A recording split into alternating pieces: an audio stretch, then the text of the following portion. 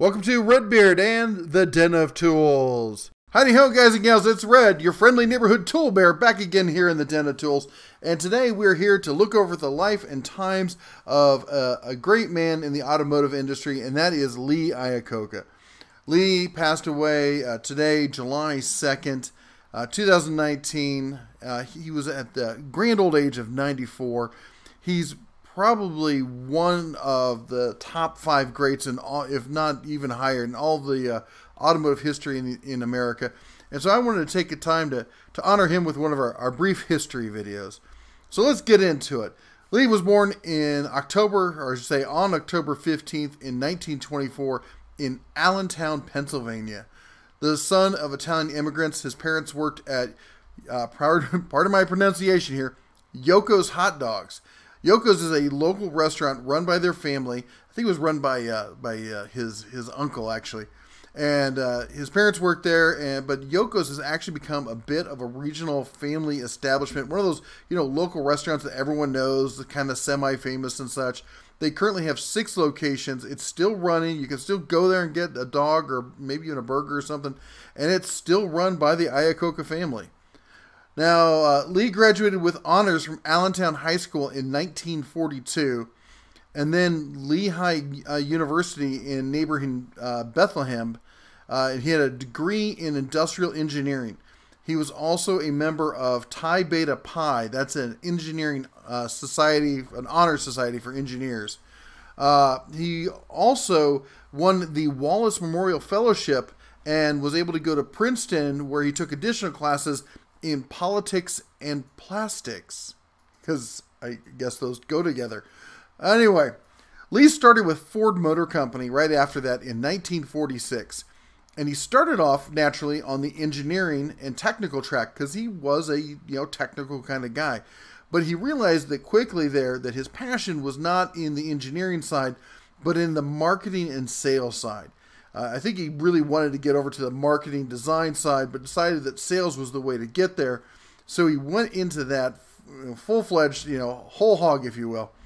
And his big break came in 1956 when, working as an assistant sales manager at the Philadelphia location, he came up with a campaign called 56 for 56.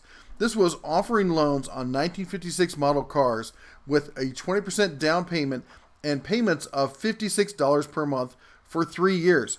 This was a huge success. The whole promotion went national, and it really made a name for him. And he was quickly pulled up to the big leagues. They give him a call, and they send him up to the home office there in Dearborn, Michigan. And Lee really took off from there. In 1960, just a short time later, he was promoted to vice president and general manager of the Ford division. Now, that may seem huge, but you gotta remember, this is all a Ford Motor Company. So there's the Ford division. I mean, yeah, it's big, but it's not all of Ford. In 1965, he became Ford's vice president of the car and truck group. In 1967, executive vice president. In 1970, president. That is in 10 years from getting called up.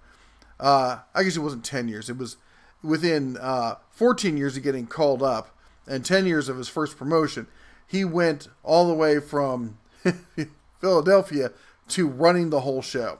Well, he was president. He wasn't CEO. There was somebody else then there as CEO, but we'll talk about him in a moment. Anyway, Lee was instrumental in the design of several iconic models of Ford. In fact, if there's any one thing that he is most known for, really, is that he's considered the father of the Mustang. If you're a muscle car guy, in fact, if you're a pony car guy, he did it. He's the guy who created the whole pony car concept, which is taking big power in a little tiny package. He's your man. If you like, even if you don't like the Mustang, if you like any of the cars that came from that, the Camaro or anything else, you owe him a nod of gratitude. He was behind all of that. Not only that, he was also behind, Lee had a bit of swagger. He was also behind the Continental Mark III, which is, man, that's a car where, players going to be playing, right? Look at that thing. Oh, I love that car. And you know what? But he also understood the everyday man. He understood what us average bears need, especially when we're getting started in life. And he was also the father of the Ford Escort. He understood pretty much every aspect of the automotive game. Lee was also responsible for bringing back the Mercury brand, launching the Mercury Cougar and the Mercury Marquis, both great cars. Lee's arguably, and I've said this before, I think probably the greatest leader of Ford since Henry Ford himself. But 8 short years after being promoted to president of the company, he got the axe. And why? Well, personal disagreements with Henry Ford II, it looks like. Henry Ford II, HF2 as he often called, was the CEO, and he butted heads there with Lee Iacocca, and it did not work out for Lee. And apparently all of Lee's greatest hits weren't good enough to keep him at the head of the company, and he was let go. Now, Henry Ford's greatest hits, now he did do some great things for the company.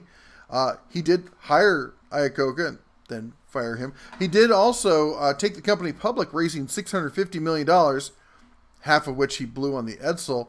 I think pretty much Henry Ford's greatest accomplishment was being having the name Ford. Anyway, that's enough of the bear bashing on him.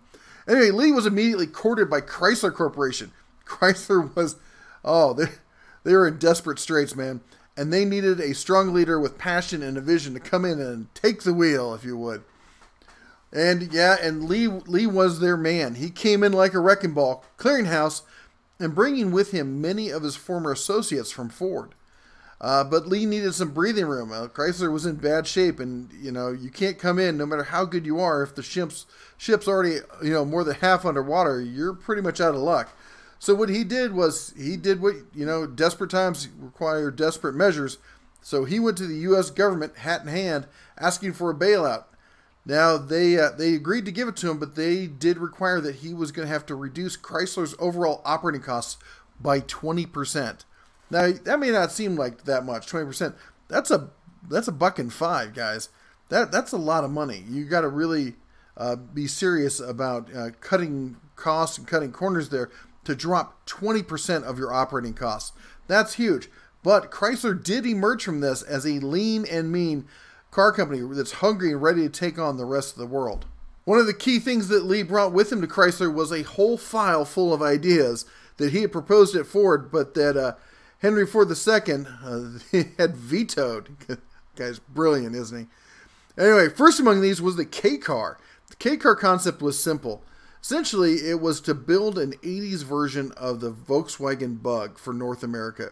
Now, you got to understand what the VW Bug was. It wasn't just a little econo box. The Volkswagen Bug was designed as the everyman's car. It was an affordable car for the average family that anybody could buy, put their whole family in, and drive wherever you wanted to at a reasonable cost. Got good gas mileage, whole 9 yards. And that's what the K-Car was, but it was done with a North American twist on it. It was a boxy little sedan. You could fit a family of 6 in, really 5 comfortably, but you could get 6 people in if you had to. It got decent gas mileage. It didn't break the bank. And it looked like you're a respectable little sedan. You could drive this, Dad could drive this car to work, and people would look at him like, this is a sound, professional guy, and he could take the family out on the weekend. You could do a lot with one of these cars, and as I said, it was affordable, it was approachable to about anyone. And these cars became the base. Basically, they based every other car in their lineup off of this car, which means sharing parts and sharing blueprints, sharing design. Everything went faster because of this. The K-Car was so successful that even during the double dip recession of the early 80s, Chrysler did so well, they made so much bank, that they were able to pay back their loan with interest a full 7 years early. But Lee was just getting started. In 1984, he launched the min-max concept of what we now call the minivan. Let's face it, there's nothing exciting about a minivan. It's about the most boring vehicle you could possibly ever come up with. But at the same time, you just can't argue with the functionality of that thing. You can do all sorts of stuff with it. You can fit the whole family in it. In fact, you can fit some of the kids' friends in it with you. You can take them out. You could move your house with it. You can put buy a new fridge and transport it home from the store. These things are the Swiss Army knife of cars. They really are, or I should say of vehicles. Fast forward to 1987, K-Cars now control 20% of their segment. The Chrysler minivan has created a whole new segment that seems to have no end in sight. and Chrysler is now firmly in the black. I think most people might be tempted to call that a win and just sit back and retire. But that Lee was not that kind of person. He wasn't done yet. In a move that shocked most people in the company and most pundits, about everyone, he pulled $1.6 billion out of their proverbial wallet and bought Jeep from AMC. This blew everyone away. I mean, this was a company that was nearly dead 7 years prior. Now they're spending 1.6 to buy a questionable, company that from another questionable company. And I mean, let's face it, Jeep had a mixed run. They had their loyal following, but it wasn't that big. And AMC just couldn't seem to do much right with anybody at that time. But Lee saw the future, man. Lee knew where the market was going. He'd seen how Americans had latched on to the larger minivan and how they liked trucks and how well the truck division was doing as well. And he saw the writing on the wall. And that writing said SUV. SUVs. And we all know where that ended up. In fact, Jeep launched their new flagship model, the Jeep Grand Cherokee, in 1983, the same year that Lee retired from Chrysler. It's funny to think that the last thing that Lee did at Chrysler was to be their most profitable, brand model yet. In fact, many would argue that in today's new Fiat Chrysler, merger thing, that Jeep is what keeps it afloat and where the value is. You gotta say, this is a guy who just, hit after hit after hit. He goes from one company to the next. It's like he can't stop winning. He can't help himself. But this was a guy who knew where he was going, came from humble means. You can't get more humble than that. Tiny immigrants right off the boat, and goes to running one of the largest corporations in all the United States. Two of them, in fact. Anyway, so, what does a guy like this do for a hobby, Well, during the time he was saving Chrysler, he was also tapped by then President Ronald Reagan to lead the restoration project for the Statue of Liberty. Lee agreed to as a way to honor his immigrant parents, and he raised $350 million, more than double the original goal, and finished the project in 1986. As I said, Lee died on July 2nd, 2019 in his home in Bel Air at the ripe old age of 94. And I just want to say goodbye, farewell, God bless, and safe passage to Lee, because you brought many of the cars that I love, and I know many of you love. And even if you don't like the cars that he created segments. He created whole markets that changed the entire America, in fact, world automotive market. And you gotta take a moment and say thank you to a guy like that. Anyway, that's all the Bear has for you today. That's our brief history for Lee Iacocca and his automotive, history. He did a lot more. He had a lot of other nonprofits and charities that he supported and stuff. And you can get into his politics and whatnot. But I'm just here to talk about his automotive accomplishments and what he did for something that we all know and love. Anyway, that's all the Bear has for you today.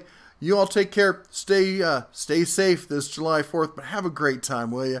Anyway, that's all I got. Take care, and as always, shine on.